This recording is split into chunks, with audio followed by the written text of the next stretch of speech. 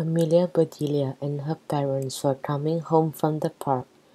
They drove by a sign. Amelia Bedelia's mother shouted, "Pull over, pull over." Amelia Bedelia looked out her window. She did not see a pull-over sweater. She did see lots of stuff for sale. All the stuff was spread out in someone's front yard.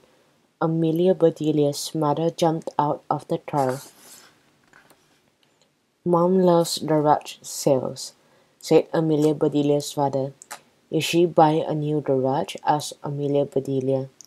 Amelia Bedelia's father shook his head. "No, but we could use another garage just to hold all the stuff she buys at garage sales," he said.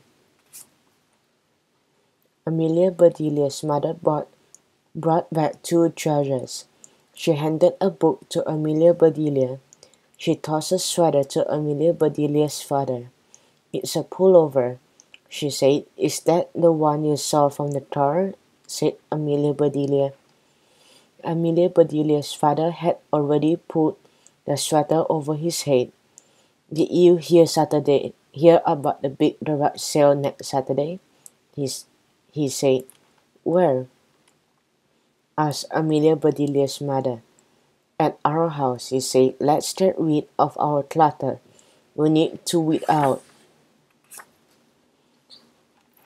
For the next week, Amelia Bedelia and her parents sorted through the things they had not used in years.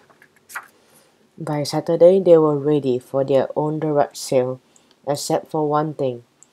Amelia Bedelia was not happy about their sign. "You can't sell our garage," said Amelia Bedelia. "Where would our car sleep? Plus, the garage matches our house."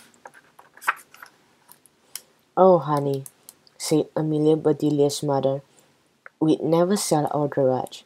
"Let's try a different idea," said Amelia Bedelia's father. He held up a new sign.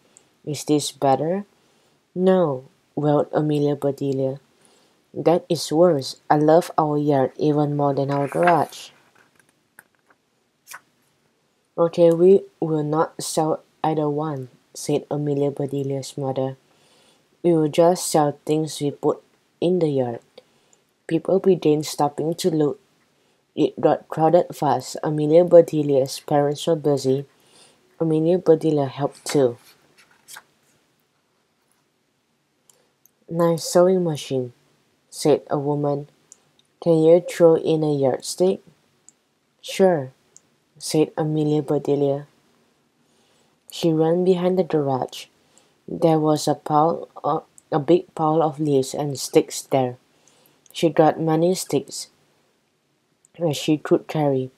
"Here you go," said Amelia Bedelia. "These sticks are from our yard. Pick one, I'll throw it in."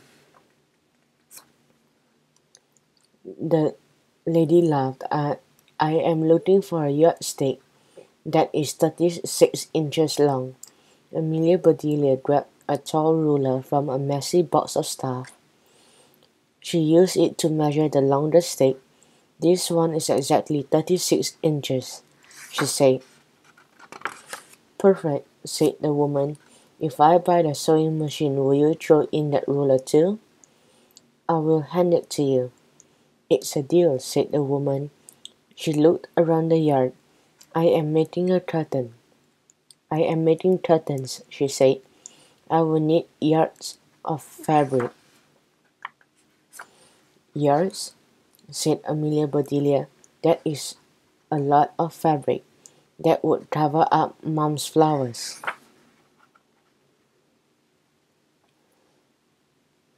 "The flowers are beautiful," said the woman. "I'd love to buy some of her plants." "You can," said Amelia Bedelia. "My dad says we are weeding out everything in the yard for sale." Amelia Bedelia found a shovel. She dug up some plants for the woman. By the end of the day, everything was sold. Amelia Bedelia's parents were shocked to see the holes in their yard. "Amazing," said Amelia Bedelia's father. "At our yard sale, even the yard got sold." Amelia Bedelia's mother sighed. "Who will buy the yard?" she asked. "A nice lady," said Amelia Bedelia. "She does everything by the yard." "Well," said Amelia Bedelia's mother, "my plants will grow back soon. I do like getting rid of clutter. It makes things easier to find. The only thing I want to find is a pizza," said Amelia Bedelia's father. On the way to the pizza place, they passed another sign, and this time Amelia Bedelia's mother did not say a single word.